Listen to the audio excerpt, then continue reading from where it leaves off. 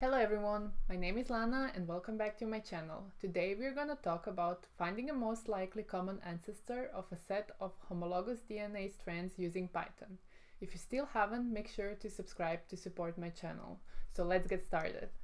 So what exactly is a common ancestor? Common ancestor of a set of organisms is the most recent individual from which all the organisms of a given set have descended. So if we have several homologous DNA strands, and here homologous means that the organism descended from a common ancestor, we can find an average case DNA strand which represents the most likely common ancestor of given strands, and we call that strand a consensus sequence. We can get this consensus sequence from what is called a profile matrix. And profile matrix of a collection of DNA strands of the same length is 4 times n matrix, where n is the length of a string. Each row of profile matrix represents one nucleotide, and columns define a number of times that nucleotide has been seen at the yod position of DNA strands. Let's check now how a profile matrix looks like for a collection of these DNA strings. Remember, profile matrix is 4 times n matrix, where each row represents a single nucleotide. First row represents A, second C, third G, and fourth T. And each column in a profile matrix represents number of times each of nucleotide has been seen at that position. So first column, how many times has it been seen at the first position? Second column, how many times has it been seen on the second position, and so on. So if we check the first row or position, we are going to check how many times A has been seen at the first position of all of the DNA strings here from this collection. So we see that A has been seen once, twice, 3 times, 4 times, 5 times. So that's why we have for nucleotide A 5 times at the position 1. C, we see that we don't have it, so that's why 0. G, we have it once, and T, we have it once. And we do that for each column here and check each column here to get these numbers for a profile matrix.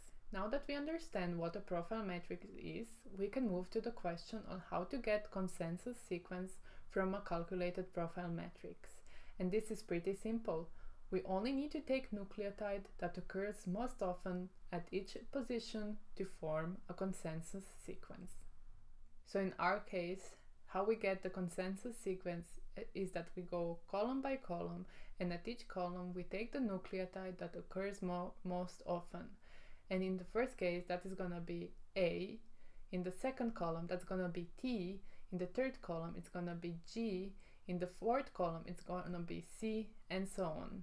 This gives us the final consensus sequence AT, GC, AA, CT. Let's move now to the implementation of profile matrix and consensus sequence in Python. First, we will define all our DNA strands as sequence variable, and variable n with value 8, because all of our DNA strands have the same size, which is 8. We will then define our profile matrix with all rows and columns needed.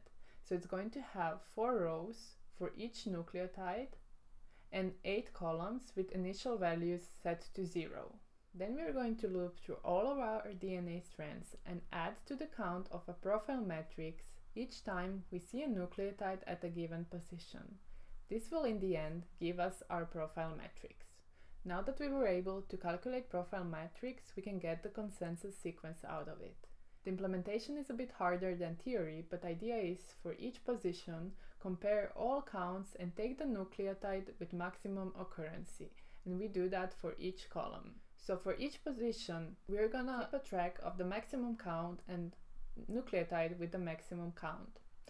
So we go nucleotide by nucleotide and we check a count of each nucleotide. So for position 1, column 1, for nucleotide A we have 5, for nucleotide C we have 0, for nucleotide G we have 1, and for nucleotide T we have 1 as well.